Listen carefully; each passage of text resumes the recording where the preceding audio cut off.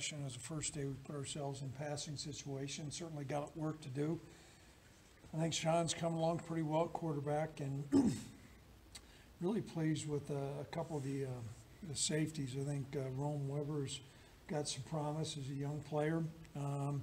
And we're continuing to show some progress with the defensive line. Levante Holt, Victor did some nice things today, and so did Javari. So that being said, questions? With some of the injuries you've had along the offensive line, what did you try to do today? You're moving some guys around, or is it you done anything?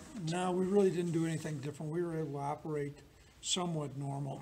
We'll have to take a look at where we're at, after Saturday's practice. Will you guys scrimmage on Saturday? Or we'll have a couple live periods where we'll do some tackling to the ground, but it will not be one of our full scrimmage days. Is Victor Jones? I know he's played defensive end, defensive tackle. Is he back inside, or is he playing some at defensive end because of some numbers this spring, or where's he at? I guess He's playing inside a little bit more. Okay. Yep.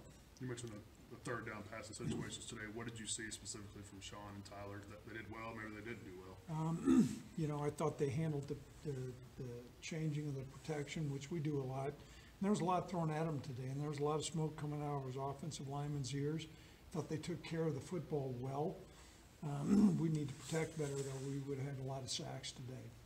Coach, at the linebacker spot, you've got some veterans like Logan and Cash that you know what you're going to get. Are you seeing some young guys starting to come along this spring? Well, the guy that's really been impressive is Chad Muma. He's really come along really well. What do you like out of him particularly? He's got great range, and he's really smart and he's explosive, and he's turned out to be more athletic than what I thought that he would be.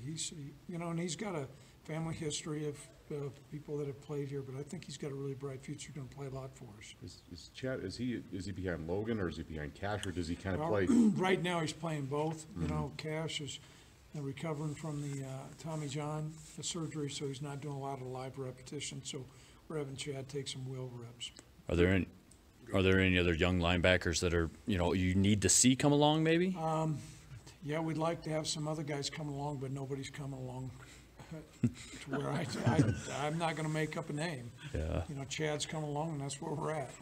Through 5 or 6 practices, is the team as a whole as far along as maybe you thought they would be at this point? Are there certain areas where you need to get better? I think we're maybe a little bit behind where I thought we'd be after today. I thought we'd be a little bit further along, particularly up front. And I don't know if that's a positive for our defensive line, or our offensive line's got to protect better and block better. There was too many plays with penetration today that it would have been way too many negative plays. We got to get those things straightened around. What are you seeing from Devon and some of those young defensive ends? Good speed and quickness. Yep.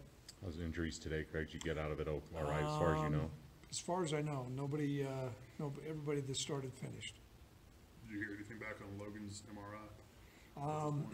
No, they didn't clear him, and we're going to have a specialist look at it.